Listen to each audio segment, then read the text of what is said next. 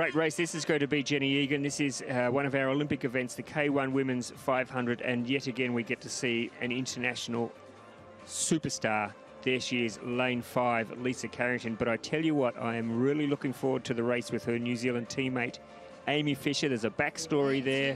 AIMEE Fisher stepped away from canoeing, had a fallout within the New Zealand team, basically didn't compete anymore. Turned up in Copenhagen after Tokyo, became a world champion, and ever since then, her and Lisa Carrington have been racing against each other for the right to represent New Zealand, and the racing has been very, very close. Mentioned Elise Wood, how great to see her back. She's been off, had a baby, she's come back. This is her first big international event since having a baby, and she looks stronger than ever. She'll give this a real shake.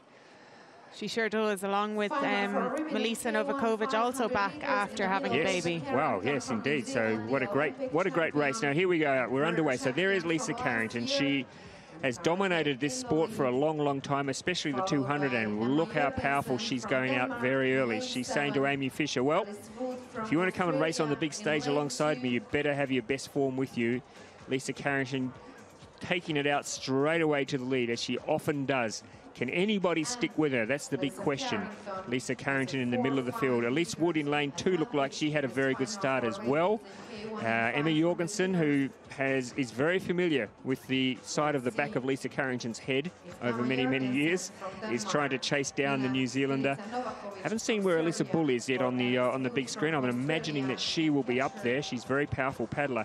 Alyssa Bull, there she is there coming through, but it's Jorgensen second. AIMEE Fisher now starting to pick up the pace. It's going to be a big call for her, though, to try and haul in the leader. But it's the race for second already, I think, that we're looking at here, because Lisa Carrington is looking very strong. AIMEE Fisher picking up the pace now. She's drawn alongside Emma Jorgensen. Elise Wood in the lane 2 is also having a very good race at the moment and would have her sights on a medal. But it's Lisa Carrington in front. AIMEE Fisher is slowly pulling her in. I don't know there's enough water left, though, for her to pip her New Zealand teammate. In fact, Carrington picking up the pace again now. So it's Lisa Carrington in the middle of the field. Yet another gold medal coming her way. But look at AIMEE Fisher coming home. It's a really strong race. Very strong from finish. The young New Zealander.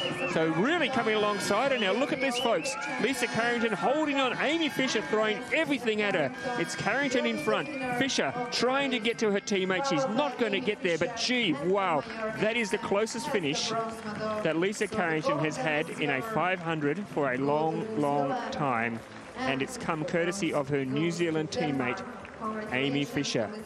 And Emma Jorgensen holding on, as she so often does, so determined for the bronze medal. But gee, AIMEE Fisher, that was a very strong finish. That was some finish, Ross. And yeah, you speak about Emma Jorgensen. She's extremely talented paddler, very efficient technique, very consistent, has 2 Olympic medals to her name, and still such a young athlete.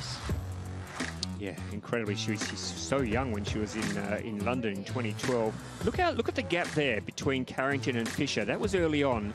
Lisa Carrington putting her stamp on the race very early on and making Fisher work hard to try and drag her in.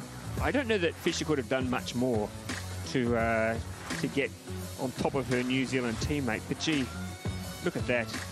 That is the closest finish that Lisa Carrington has had for a long time. So phenomenal, well done. To have such strong athletes from the one nation. Like, yeah, they're not in the K4 together. They're not in the K2.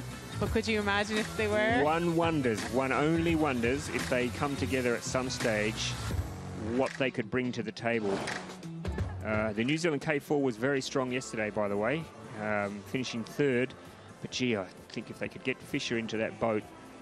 There's confirmation there. Great race from Elise Wood, picking up a 4th place. The new mums, 4th and 5th there, Jenny. Yeah, for sure. Well done to them. You know, it's been proven that women come back stronger after having babies, and these 2 women are showing it. And, you know, power.